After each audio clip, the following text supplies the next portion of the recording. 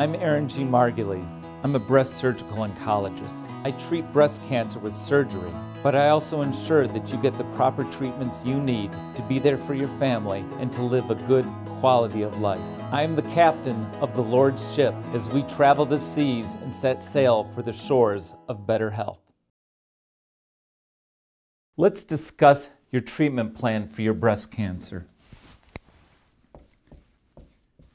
I always begin with prayer.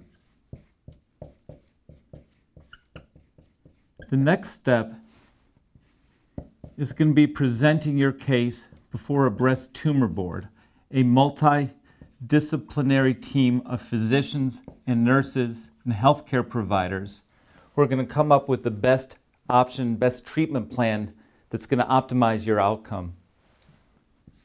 We're then going to proceed to surgery. And after surgery, we always go back to the breast tumor board, because after surgery, then we have all the answers regarding your breast cancer. And we can then finalize and come up with the best treatment to optimize your care. Typically, chemotherapy is done after surgery. After chemotherapy, you'll do radiation or reconstruction, depending on the surgical treatment you've elected. And after that, you'll take an anti-estrogen pill.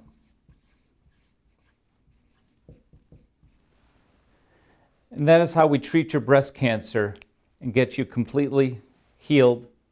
And this comes again back to early detection and mammographies. Earlier we detect your cancer, the easier the treatment is going to be on you and the better the quality of life that you're going to have.